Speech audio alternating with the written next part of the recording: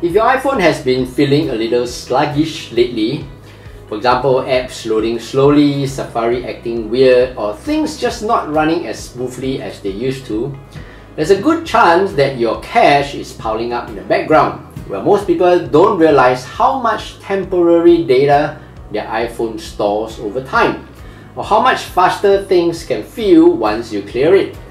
In today's video, I'm going to show you the simplest, safest ways to clear your cache so that your iPhone can run cleaner, faster, and smoother.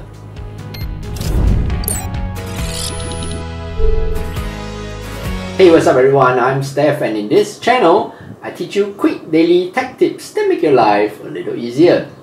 The first way and main method is to clear the history and web browsing data on your Safari web browser app. To do this, tap on Settings, scroll down and tap on Apps. Search for the Safari app and tap on it.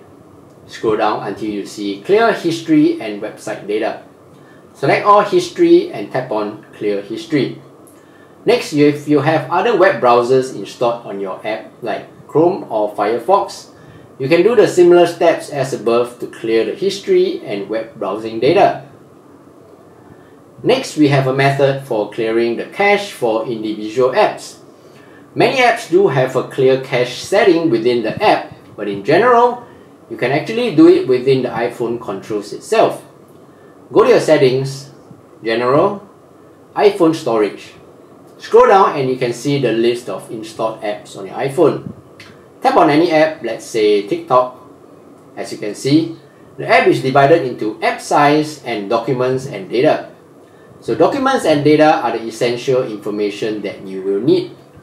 Tap on Offload App, which will delete the app but keep the documents and data. And thereafter, you can reinstall the app and you will see the file size taken by the TikTok app is much smaller. The last option you can consider is to enable the Offload Unused Apps option here. So what happens is your iPhone will automatically offload unused apps when you are low on storage on your iPhone, but keeping the important documents and data safe. So if you ever need the app again, you can just simply reinstall it and all your previous data and information will still be inside the app once you successfully reinstall the app. There you go.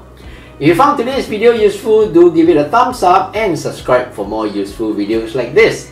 Until the next video, I'm Steph, take care and bye-bye.